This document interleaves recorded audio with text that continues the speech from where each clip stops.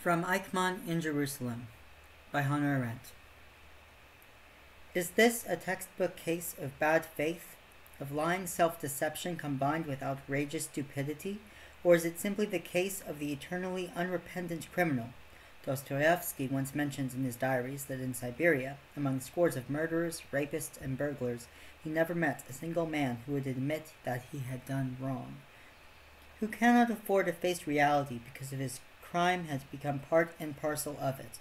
Yet Eichmann's case is different from that of the ordinary criminal, who can shield himself effectively against the reality of a non-criminal world, only within the narrow limits of his gang. Eichmann needed only to recall the past in order to feel assured that he was not lying, and that he was not deceiving himself, for he and the world he lived in had once been in perfect harmony. And that German society of 80 million people had been shielded against reality and factuality by exactly the same means, the same self-deception, lies, and stupidity that had now become ingrained in Eichmann's mentality. These lies changed from year to year, and they frequently contradicted each other. Moreover, they were not necessarily the same for the various branches of the party hierarchy or the people at large. But the practice of self-deception had become so common, almost a moral prerequisite for survival, that even now, 18 years after the collapse of the Nazi regime, when most of the specific content of its lies had been forgotten, it is sometimes difficult not to believe that mendacity has become an integral part of the German national character. During the war, the lie most effective with the whole of the German people was the slogan of the battle of destiny for the German people, der Schicksalskampf des deutschen Volkes, coined either by Hitler or by Goebbels, which made self-deception easier on 3 counts. It suggested, first, that the war was no war; second, that it was started by destiny and not by Germany; and third, that it was a matter of life and death for the Germans, who must annihilate their enemies or be annihilated. What Hannah Arendt is saying in this section is very pertinent to today. We are seeing now a lot of talk from Donald Trump and his entire cabinet about alternative facts, them misstating things that are easily verifiable. We've seen Fox News take part in this since 1995 when the network launched. We are seeing websites like TruthDig, Alternet, and all these other Occupy Democrats and all these left-wing sites as well, and probably the most famous of all being InfoWars, who are participating in this activity of not telling the truth, not verifying what they say, and what they're doing is essentially supporting fascism.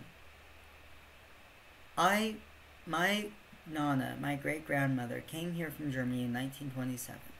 My Uncle Jürgen died last October at the ripe old age of 104. He served in the military because he was drafted as a young man, and my Nana's first husband stayed there. He died when I was 7. And so I personally know people who did live in the Third Reich.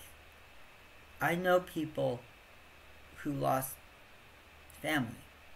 People died. And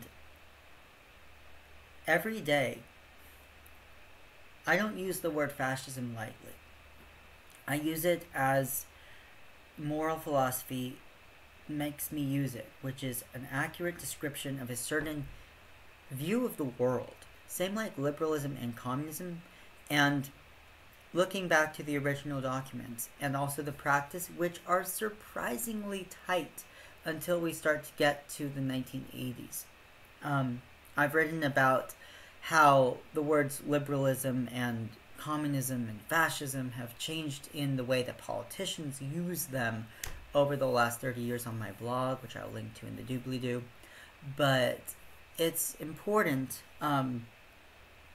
to understand that these philosophies impact real-life people, and it's important to be accurate, important to understand them, and important to notice them.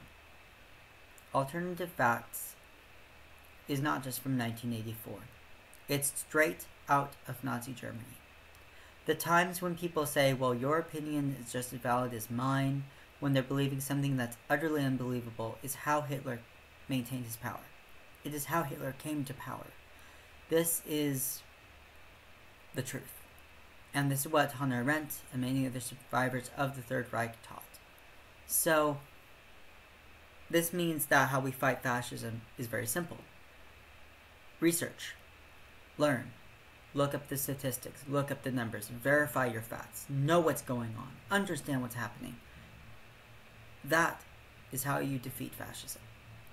Fascism survives in a system of confusion, a system of lies. Undo those lies, and fascism dies. Good luck.